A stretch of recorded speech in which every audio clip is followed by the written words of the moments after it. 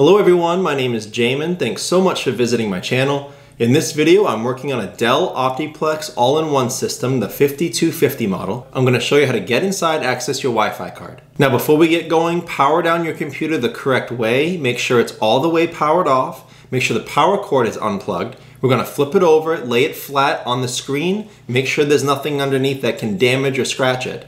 And then we're going to go at it from the rear, try to get that panel off.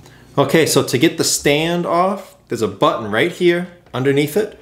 I'm going to push that button down and then lift up from here to get that stand off. And the stand comes right up like that. So after removing that stand, there's no screws you have to take out. We're just going to pry this panel up from this end here.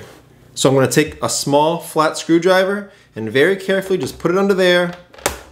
Pop this up very gently. You can see I'm just going around the bottom. Try not to put it way far in, just on the edge. And you can pop that right up.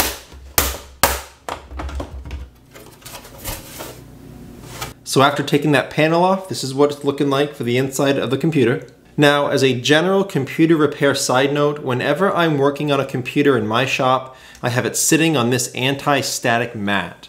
Either that or an anti-static bracelet are great ideas to avoid damaging anything in your computer when you're working on it. If you would like any help with tools or supplies for your computer project, as well as all of the replacement and upgrade parts for this specific model, the 5250, there'll be a link above. Also below in the description, it'll be a list of all the things I use in my shop, and again, all the replacement and upgrade parts for this model computer.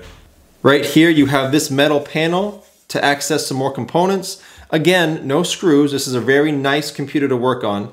There's just a pull tab here. So you push that down a little bit and then slide it that way.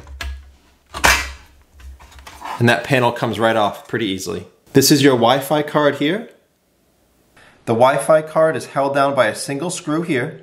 And then once you undo that screw, you can pull it out of this port.